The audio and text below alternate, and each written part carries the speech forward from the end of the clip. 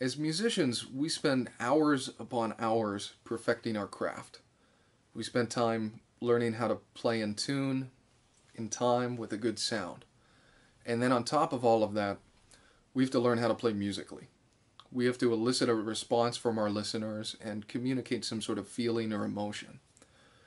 So today I'm going to share with you one of the concepts I've gotten from the Lindemann Sobel Potts approach that has allowed me to be a more musical player. And this concept is that music is made up of entrance notes. So when I'm playing a phrase, I'm not worried about the long note. I'm worried about the entrance notes.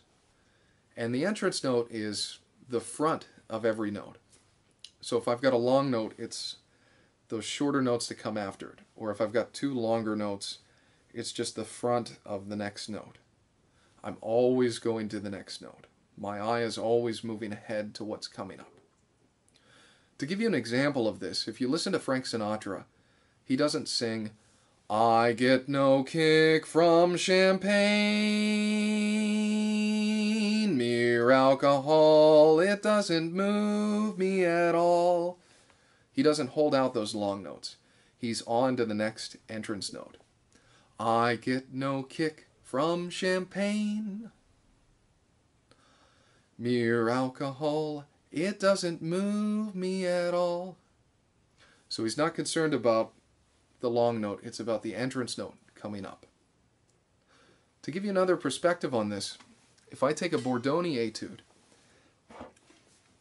and I play it with that love of the long note, where I'm just holding on to that long note and not thinking about the entrance notes coming up, I get this.